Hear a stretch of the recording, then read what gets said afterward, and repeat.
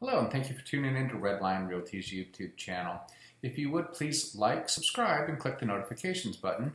That way you don't miss any of our upcoming events and topics. Today's topic of discussion is going to be the home sale stats from May 2020 versus May of 2021.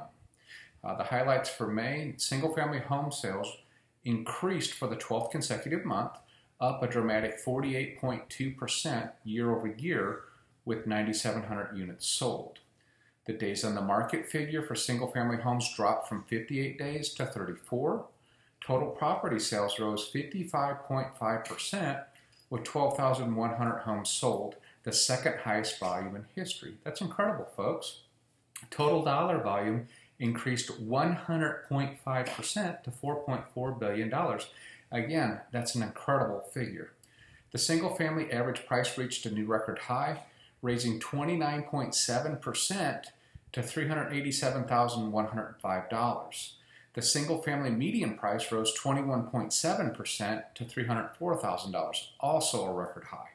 Single-family homes month of inventory registered an historic low with 1.4 months of supply, down from 3.3 months year over year, below the national inventory of the 2.4 months. On a year-to-date basis, single-family home sales are running 29.5% ahead of what the 2020's record pace was. Townhomes and condominium sales jumped 103.4%, with the average price up 15.7% to $238,000, and the median price up 21% to a record high of $213,000. Single-family home rentals fell 26.8%, with the average rent up 10.6% to a record high of $2,025. Townhomes and condominium leases declined 3.5%, with the average rent up 8.5% to $1,720.